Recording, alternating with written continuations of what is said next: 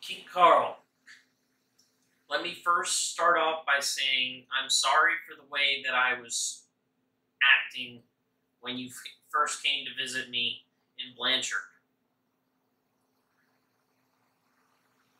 I was going through some changes with my mind and my memory, and all of my memories were coming back to me at the same time. And I had to make sense of them because they weren't in order.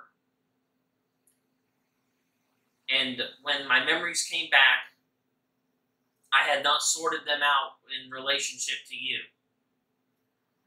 And so when I was talking to you and I was rude, I did not know whether or not you were a good guy or a really bad guy, because you made me a gnome, and I just discovered that the government was hunting down and killing gnomes in the most tyrannical way possible, when I thought that the government was good. So I was rude to you, and I apologize for this in the face of the offer, which was very generous, that you were making me. So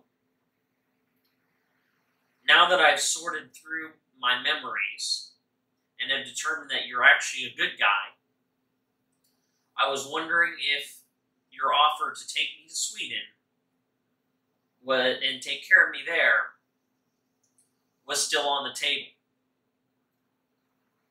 I can't get my disability here for my head injury in the United States. They won't acknowledge any of the things that they did to me as wrong. And so I'm at your mercy if I want to continue to live a meaningful life. I remember what you said about what you wanted, and to go on adventures with your grandson. I am Loki, and he is Thor. So by having Loki and Thor together, it would appease a lot of people that are not really in the know if Loki and Thor teamed up. So, what could this mean for you? It would mean that you have a detector and verifier that can get along in intelligence.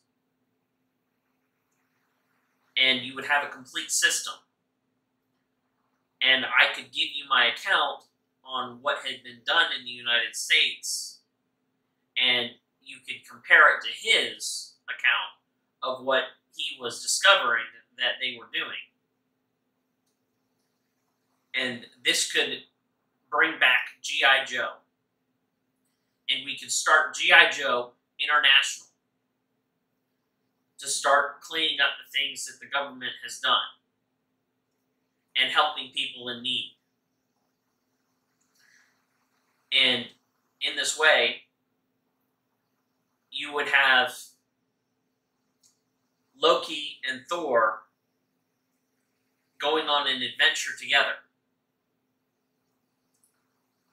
I forgive him for the things that he did to my people and the people of Cobra with his actions earlier. So you don't need to go through any of that. I want my old friend back. Not just someone who posed as a friend and worked as a spy.